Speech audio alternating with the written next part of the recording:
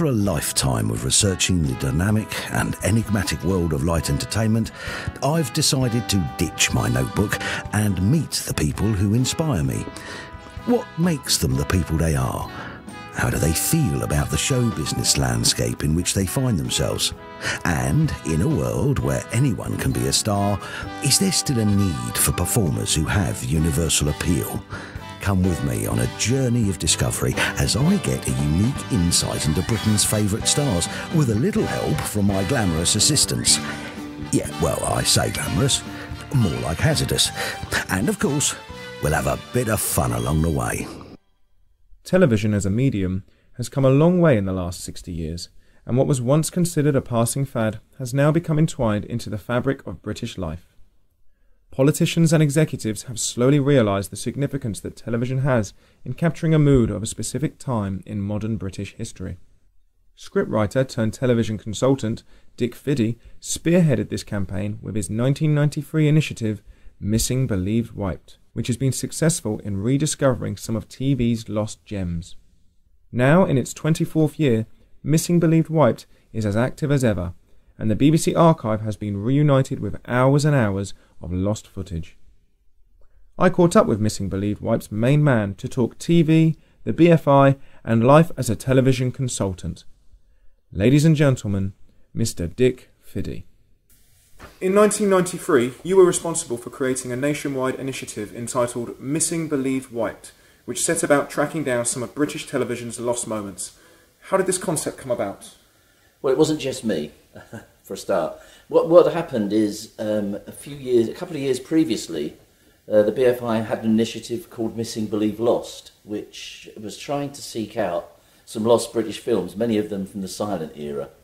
And they had a search for a couple of years, and they found, I suppose, out of a list of 100 films they put out there, they found something like 2 or 3, and they made a big fuss of it. And whilst I was at that, I was at the press launch when they were talking about the ones they'd found, I was with some colleagues who worked here in the field of television, and we thought, well, actually, if we did that for television, we were pretty sure we'd find quite a few more things. It would be much more rewarding, because just of the very nature of the way that television is made and who keeps what, and the fact that things were sold abroad, the fact there might be more than one copy. So the following year we launched this initiative called Missing Believed Wiped, which basically started with a list of 100, or a top 10 which we made available to the press of the most important missing programmes. I mean, really, they were missing programme areas. So, for instance, we talked about a lot of the missing armchair theatres, but really just to cover a lot of missing drama. We obviously looked at missing episodes of Doctor Who, but that was really just to cover missing episodes from any long-running series, which may have had a huge impact on people growing up who were saddened to learn that so much of it had been wiped. And so, in your opinion, how important is the preservation of archive to Britain's popular culture? I think television is a really important mirror to the past. It's quite informal and it reacts quite quickly to what's going on. I think you can tell more about the past by looking at a 30-second advert than you can sometimes by looking at a 2-hour film made at the same time. I just think there's something about the aspirations of the people, the way they dressed, the way they looked, the way they walked, the way they talked, that actually tells you a lot about the past. And also, it's one of those things, it's amazingly how quickly these things become historic. And I think that was one of the things we learned. Of course, we do have a lot of old television, but every time you find a new bit, it's like finding another bit of the jigsaw. It helps you build a more complete picture of the time. And can you give us an insight of the excitement you have when you find a gem you thought was lost forever? I imagine it must be very rewarding. There is palpable excitement when something's found, but you have to look at the background to how and why these things come back. We were very conscious when we first started this that we wanted to get the BBC on board, but it was difficult for them because they had been responsible for wiping a lot of this stuff we were trying to find. They were worried about bad publicity. They were being accused of cultural vandalism. And the way that we got them on board was we described Missing Believed Wiped as a treasure hunt, not a witch hunt. And I think that putting the emphasis on actually finding the gems rather than pointing the fingers at the people that wiped them was our key into getting the broadcasters on our side, especially the BBC. And so we've always emphasised that, you know, this, when the stuff comes back, it's like finding buried treasure. And there are, when some things come back, you do get a thrill that you've managed to recover this. I remember when we first started, we got a great response because the article about what we were doing was actually run as a string of news piece across a lot of local newspapers. And then we were contacted by this woman whose husband used to collect films, and he said, well, he's got a lot of tele-recordings. And so a colleague from the archive and I went to see him, and sure enough, there were these things, and there were missing episodes, wonderful stuff. He had a missing comedy playhouse pilot with Terry Thomas in. He had a missing episode of At Last 1948 show. He had stuff that was really exciting to us, and it was our very first find, the very first material that come back from the initiative. And that was and we were off and running then. It meant that the following year we could screen the stuff that he had returned and other people had returned, and start an annual event screening all the material, or some of the material, that had been recovered in the previous year. And even now, when things turn up, there is a real thrill. Excellent. And what's the most significant programme you've ever recovered? I think the most significant find has been the casement of classic British dramas that were discovered in the Library of Congress about 3-4 years ago. What had happened was a Shakespeare scholar was doing work in the Congress, and in the Library of Congress, and he realised that there were 3 or 4 TV Shakespeares that he knew didn't survive in the UK because he'd done his research. So he alerted us to the fact that the Shakespeares were in the Library of Congress. We have very, very good relationships with the Library of Congress, especially with a guy called Mike Mashon, who's like our liaison there. We got in touch with him, and he ascertained that this missing material all come from something called public education television. The WNET, the forerunner of PBS, and they took lots and lots from 57, 58 through to the end of the 60s. They took lots and lots of single plays. And when that collection was moved on, it was moved from place to place, eventually being lodged at the Library of Congress, where it hadn't really been catalogued or absorbed into the Library of Congress online catalogue. So it was very difficult to search it online, maybe an odd title, but not so much. And once this guy had alerted us that some of these Shakespeares were there, we asked Mike to send us a list of everything he had, and we found something like 100 hours worth, about 60 to 70 separate plays. Some of which were extraordinary, and one which was really wonderful was Charles Crichton filmed production of A Doll's House, Ibsen's A Doll's House, which was Wild Duck, which was absolutely fantastic. It was in beautiful condition, and it's brilliantly done. So that collection as a whole. They had a Rudolph Cartier version of the life of Rembrandt and stuff like this, material that had been on the front page of the Radio Times, and as I say, about 60 titles. So that was, I think, the most significant find. The Battle of Godfrey's Cottage and Operation Kilt were 2 of the first episodes of Dad's Army to be recovered from the initiative. Now, how important was this in highlighting awareness of the campaign? Dad's Army is quite a unique case because the way that the BBC used to arrange wiping was they would go to the producers of a piece to announce that something they'd made some years earlier was now about to be wiped. But the producers of Dad's Army always declined. They always wanted to keep them, so they wouldn't let them be wiped. But apparently, I think it was David Croft or Jimmy Perry was on holiday, and they couldn't get in touch with him, and it ended up in the wiping of 1 series of Dad's Army. 2 of which, I think, were recovered elsewhere. 3 remained missing. And then we had this great find, and one of those weird ones. We can only surmise what happened, but what I think happened was this, that they made a feature film version of Dad's Army, And I think for continuity, so they knew what it looked like, I think the BBC lent them 2 episodes to look at, so they could, make sure that the film looked like the series, and they got the names right, the costumes right, and stuff like that. And I think they kept those 2 films for a while, and then when the film was made, they dumped the films, I think, in a skip. Someone that worked at the studio, who was collected films and probably a bit of a collector, took them home, kept them in his shed. And then when he died, his daughter was clearing out the shed. She found these things. They had BBC labels on them, and she contacted the BBC, and that's how they came back. So, I mean, it's significant finds. Obviously, there's a financial value to them. A lot of the stuff we get back, there's very, very little financial value. It's a cultural value, very little financial value. But if you get a Dad's Army or a Doctor Who, that's going to go out on DVD, it's going to be downloaded, it's going to be repeated. So they are quite significant finds, yeah. Reflecting upon the entire Missing Believe White campaign, has it fulfilled your expectations of what you originally set out to achieve? Oh, it's far outweighed our expectations. It's been...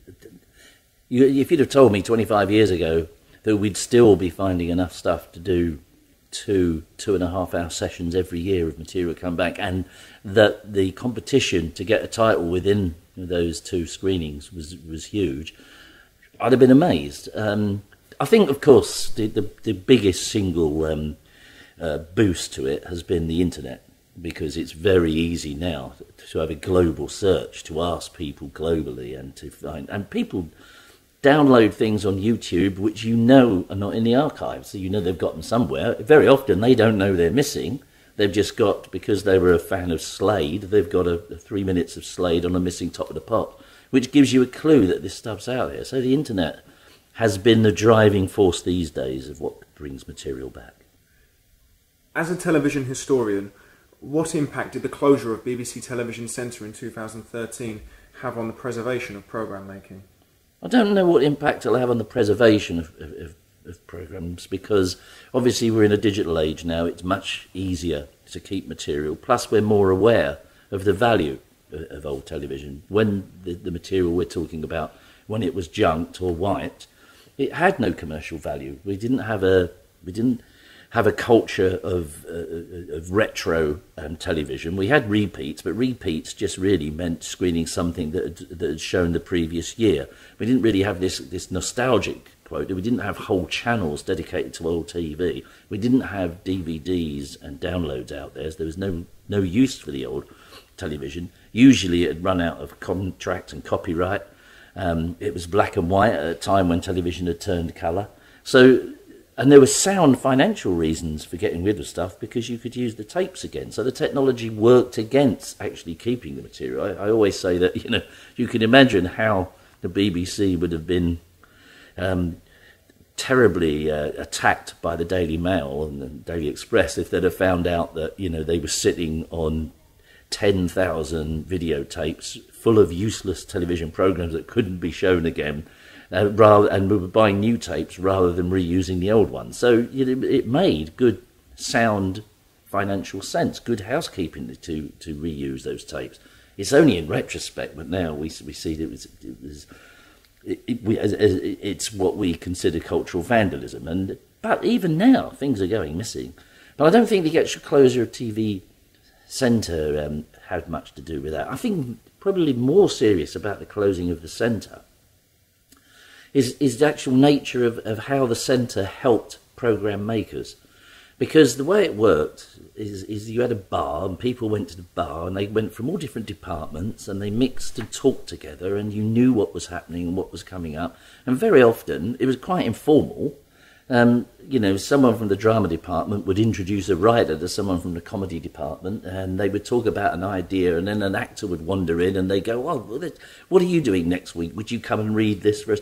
And so it was just that informality and pushing people together. It happened at Granada. I think it happened at the BBC. TV Centre was absolutely brilliant for that. It was a great sort of melting pot of ideas. A lot of it fueled by alcohol, it must be said, but it did work. And, things were run simply. And having everything in one place like that, almost like a factory, but a very bespoke factory, just as good. And I think that's more important. The television is becoming polarised and isolated, and you don't get that sort of camaraderie anymore creating programmes. Now, your work at the BFI brings you into contact with a whole host of famous faces from the world of entertainment. Did you ever see yourself as an interviewer? No, my very first interviews I did here were, we did an exhibition about pop video, and I interviewed over the course of 6 weeks, once a week for 6 weeks, people that had directed pop videos, and I was quite nervous. I can remember being quite nervous. They were in a small cinema, but I wasn't used to public speaking. But it turned out that these guys were far more nervous, these pop video directors, that it was the first time anyone had spoken to them. And they, even though they were in charge of immense budgets and that, they were terrified. It was like a rabbit in the headlights having them on stage. And I remember that sort of put me at ease, because I sort of thought, wow, actually, they're nervous as well. One of us has to sort of be calm here and take control. And it was just within those 6 weeks, I just got used to it. And because nothing terrible happened, and because people mostly, I mean, we try and give them an easy ride. I mean, this is not the Spanish Inquisition. You know, we're asking them questions about their career. In an age when the BBC Charter is constantly under threat, in what way does television continue to serve a purpose to the viewing public? Well, the viewing public make their mind up about the television they want. So when people complain that the schedules today are full of reality programmes and soap operas, it reflects, in a way, what the public want. It does seem to me that for some reason there is less variety on TV now rather than more variety, despite the fact there's more channels, and I think that's something that needs to be addressed.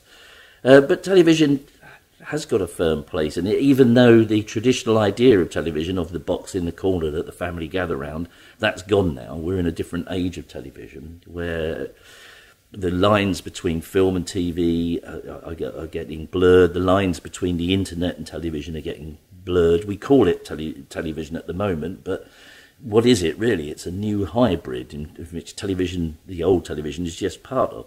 But it's the same with film. I mean, they don't use film anymore, but they still call it film. You know, so you know, it's undergoing a change as the technology has driven a huge change, which does have an impact on the social structure of television and the way people absorb it. And I think it's a bit that's happened too recently, really, to take a step back and look at how it's affected things. You have to wait a few years for that. Now, the BFI arranges screenings of cult TV shows and documentaries. To what extent are you attempting to educate an audience as well as entertain them? Well, it's not just cult, although there's a lot of cult television within there. And that word itself is a strange word now. I went to something that was described as a cult television convention. And when I went there, they had every type of television, from the weather report to sci-fi. And I thought, well, if that's all cult, until I realised that what they meant by cult was the people that went to the convention who were obsessively interested in television. So they were the cult, not the television programmes themselves. So we show everything from the broad spectrum of television. Some things, it has to be said, do less well here than others. Bizarrely, soap opera, there's always been a struggle for us to sell. You know, I mean, perhaps the very first few years of Coronation Street do well, but almost anything else, it doesn't have the same impact as music programmes, as drama, as comedy, or as documentary. So, but we still do show them. I think, yes, part of the way we're able to show television here is because we have an arrangement with the triumvirate of the craft unions, with Equity, the Writers' Guild, and the MU, which allows us 150 screenings a year here, of which we don't have to have clearances, and we pay a certain amount of money into their joint pension fund. But part of that arrangement is that they see these screenings as, well, educational is part of the arrangement, but in many ways it's like the Reithian idea, to educate, illuminate and entertain. So it's all three of those things, you know. So yes, there is certainly a strand of education. And this is one of the few places where you can see so much old television. You'll get the occasional repeat of something and you'll get the occasional DVD release. But really, if you look at the the financial use of the archive, it's like the tip of the iceberg. They're using the things that they can make big money on and can show again and again. When you dive down, you'll see that there's sort of all sorts of bizarre stuff that never gets shown anywhere else but here. Where do you see the future of the BFI? Well, the BFI are big plans in motion at the moment. The South Bank itself will be moving to a huge new film centre. We seem to have half the money up and running already. We're looking for the other half. There's a big initiative called BFI 2022, which seeks to use lottery money to try and digitise another great tranche of the archive. The archive itself is the centrepiece of the BFI. It's the most important part of it. And it's been neglected just because of the lack of cash flow over the years. So it's now become imperative that we do something about the 2 inches, that we do something about the ancient films, the tele-recordings. So where TV is concerned at the BFI, I think it's going to be a very exciting time over the next 5 or 6 years. The BFI itself, though, like all cultural organisations, is cash-strapped. It needs help. It needs to have more partnerships with the commercial wings of different organisations. So anyone can tell what's that happened. The last few years haven't been an easy ride if you're in charge of organisations like this. But at the moment, it's surviving. Okay, and finally, what's next for Dick Fiddy? Well, all my time at the moment is taken up organising this, helped to organise this Radio Times BFI Festival, which is on in April, which is 40 events over a weekend, which is a tremendous amount of concentration. When that's finished, there are ongoing things. We work about a year ahead, so I know roughly what we're doing. I'm doing some work at the moment and thinking that next December I might do a season of pantomimes on TV. There's some good stuff from the 60s and 70s that feature people that aren't in jail, so I think we could be okay with that. Excellent. Thanks very much for your time today, Dick. That was brilliant.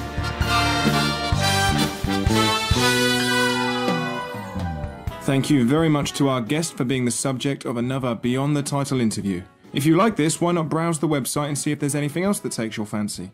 Don't forget to like our Facebook page to receive updates on forthcoming interviews and to see more information about me and what I do.